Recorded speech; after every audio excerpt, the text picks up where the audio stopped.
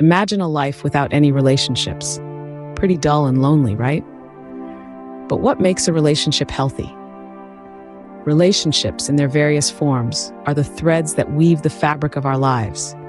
They are the intricate networks that connect us as humans, fueling our sense of belonging and purpose.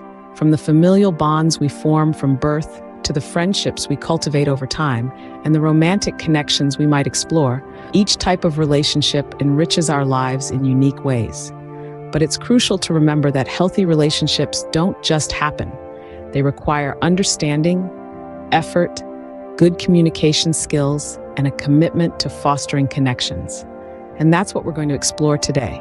The different types of relationships, how we can improve our communication within them, and how we can nurture these relationships to be as healthy and fulfilling as possible. So, let's unravel the mystery of building healthy relationships. First, understand that relationships come in many forms: family, friendship, and romantic. Each holds a unique place in our lives and enriches our experience in a different way. Family relationships, our earliest connections, serve as our initial exposure to concepts like love, trust, and loyalty. They shape our perception of the world and influence our future interactions. On the other hand, friendships offer a different kind of bond. They provide us with companionship, fun, and a much-needed support system. They help us navigate life's ups and downs, making the journey a little less daunting. Then come romantic relationships.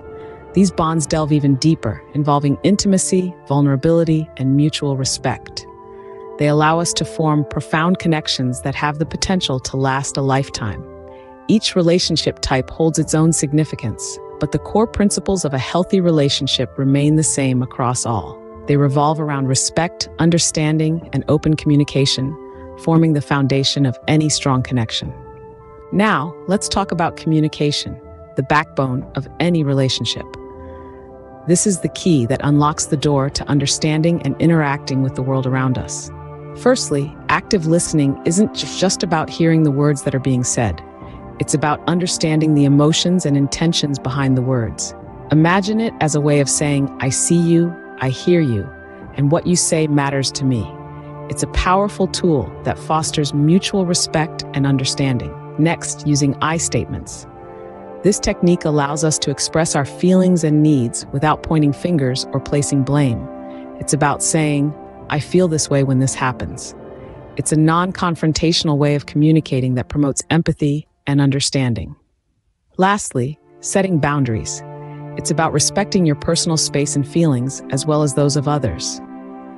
Boundaries provide a sense of security and autonomy, paving the way for healthier interactions. Good communication is not just about talking, it's also about listening and understanding the other person's perspective.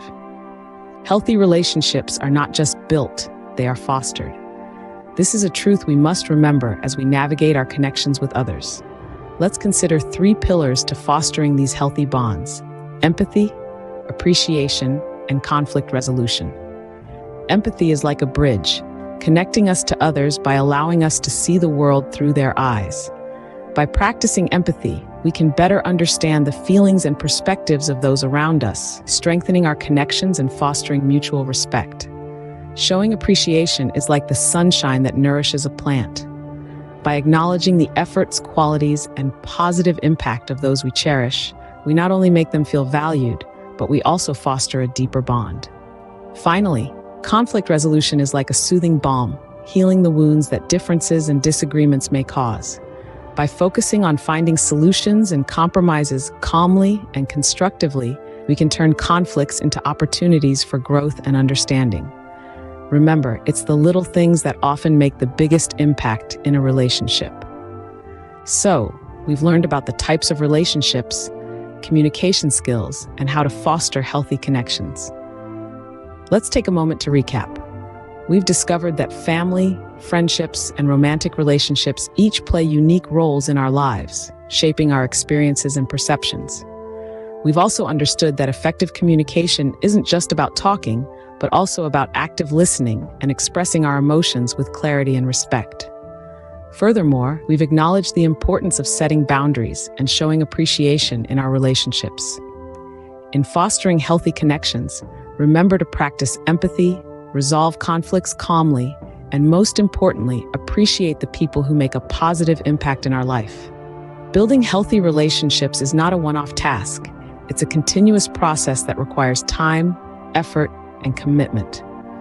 These connections add meaning to our lives, bringing us closer to those we care about. Creating healthy, meaningful bonds is a journey, not a destination. So keep learning, keep growing, and keep fostering those connections that make life worthwhile.